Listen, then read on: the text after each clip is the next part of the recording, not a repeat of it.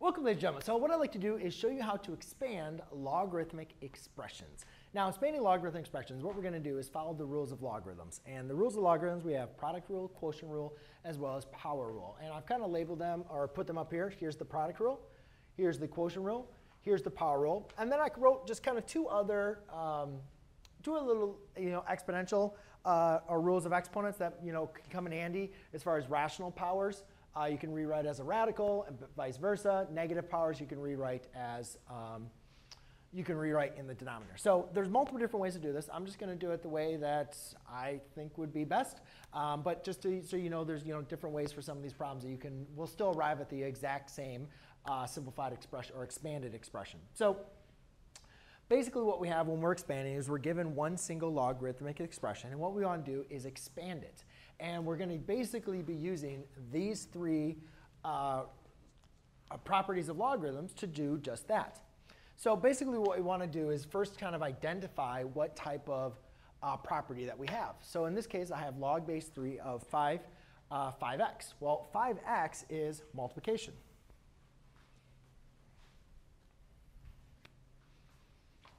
Right? You're multiplying the 5 and the x. Well, what the properties of logarithm state is if you have the logarithm of a base b of the product of two terms, what we can do is rewrite that as two separate logarithms with that same base by adding the two logarithms. So this one is just going to be log base 3 of 5 plus log base 3 of x. The next example is going to be using the quotient property. You can see that I am dividing my x and y. So just like I'm dividing my m and the n, I'm now going to rewrite that as subtraction. So there, and again, it doesn't matter. I use the properties of logarithms for base 10, but or for any regular logarithms, but it works the same for natural logarithms as well as a logarithm for any base. So therefore, this is going to be the ln of x minus ln of y. The last major property is the power rule, and basically what the power rule of logarithm states is if you have a logarithm of base b of m raised to the n power, we can rewrite that as the product of that power times your logarithm. So we can take 4 and rewrite it in front and write log x. Now, the rules of logarithms are not just, I just did one property at a time. But now what we're going to do is start getting into simplifying or expanding logarithms where there's going to be multiple properties involved. On this next one, it might not be apparent on what exactly am I going to do? Where did the radical come from, right? That's not available in there. Well, by using our rules of exponents, we understand that a radical can be rewritten as a power. So I can rewrite this as log base 2 of y to the 1/3. Now I can take that 1/3 and put it in front. Okay? In the next one, you can see now I have 3 different logarithms. Well, with each logarithm, I am multiplying. So now all I'm going to do is apply the product rule, not once, but twice. I need to separate these two as multiplication and these two. Now you can do it in certain steps. Right? You can do one at a time, or you can just break up each one of these. So now I'm going to do log of y squared plus log of x to the -3rd plus log of the square root of z. Okay? Now, the main important thing here is you can see that now I have powers in each one. Well, not in each one of those. I can rewrite this as raised to the 1/2, right? Well, now you can see each of my logarithms have a power. Well, we don't like having powers, right? We want to write those powers in front. So to write it in fully expanded form, I'm going to bring the 2 down. I'm going to bring down the -3.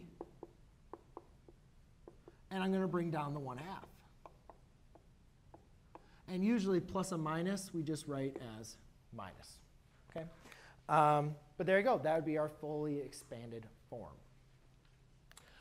In the next one here, you can see that I have the product rule over the product rule and the quotient rule. So rather than doing the product and then the power, now I have 2 properties. Now what I would recommend when doing this is to separate them using the quotient rule first and then using the product rule. So if you were to do that, it would look something like this. Log of 2x minus log of y squared. Okay, so by doing that, I've separated them using the quotient rule. Now I can apply the product rule here and the power rule over here. So I can do log of 2 plus log of x minus, bring the 2 down, 2 times log of y. Over here, I have the exact same case, except now, I guess I just have some more numbers in the top. Actually, you know what? Let's bring that. That's like the exact same problem. Let's put the down below. Now again, this is going to be the exact same thing. Separate them by the quotient rule, then do the power rule. So it's going to be ln of y minus ln of x cubed z squared. Okay? Well, that's already done. So I just do ln of y minus. I'm going to actually separate them. Ln of x cubed plus ln of z squared. Then I apply the power rule.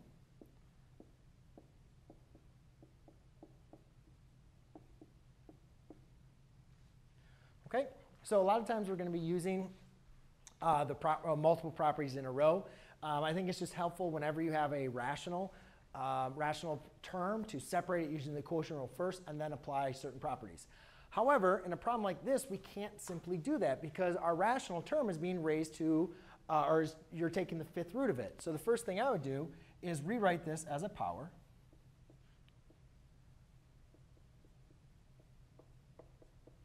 Now again, we can't apply the quotient rule because our quotient is being raised to the 1/5 power. So the first thing I'm going to do is actually use the power rule to get rid of that power.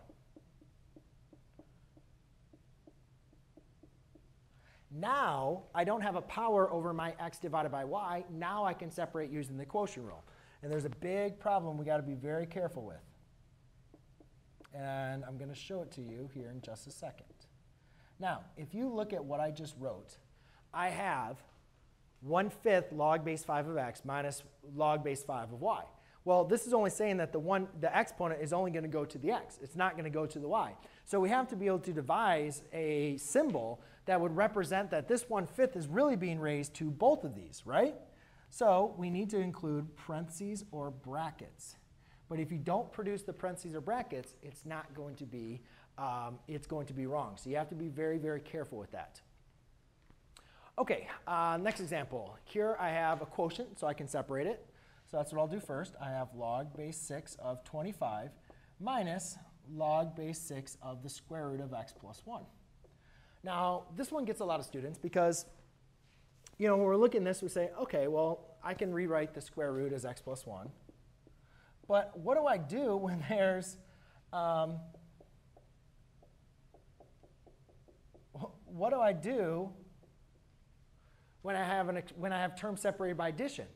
Nothing. This is your term. This is your expression. This is like your x or is like your y. We can't separate these with using the properties of logarithms. The properties of logarithms only work for multiplication, division, and as a raising to a power. So this is like our expression. If you want to think about it, just erase it and think of it just as another variable, okay? And just follow the same process. But now what we can look at here is basically all I really need to do now is put the 1/2 in front. So my final answer is log base 6 of 25 minus, oh, you know what? I didn't do that. I'm going to change this one more time. I'm going to put that to the third power. So I have log base 6 to the 25 equals 1/2 log base 6 to the x plus 1. Okay, so again, be very, very careful with keeping that there. All right, the reason why I wanted to put that 3 there is it's kind of similar to the same thing here. We have to make sure we keep those parentheses. So again, the first thing, whenever I have a power, I want to bring that power in front. I'm going to bring the power in front. And I'm going to apply the quotient rule. I'm kind of running out of space, so I'm going to do a couple properties on the same time. So by applying the quotient rule, and I'm going to put that x minus 3 in parentheses, because again, just like here, it's a product all into itself. And again, I want to make sure I put parentheses around this, because this 3, if you were to condense these, I need to put the 3 up to both of them. So you really important that you keep those parentheses. That's why I wanted to add the 3 to this problem. All right, well now I can rewrite this as, I can now apply the power rule. So that's going to be ln of x to the 1/2 plus ln of y squared minus ln of x minus 3. And now I can bring my powers in front.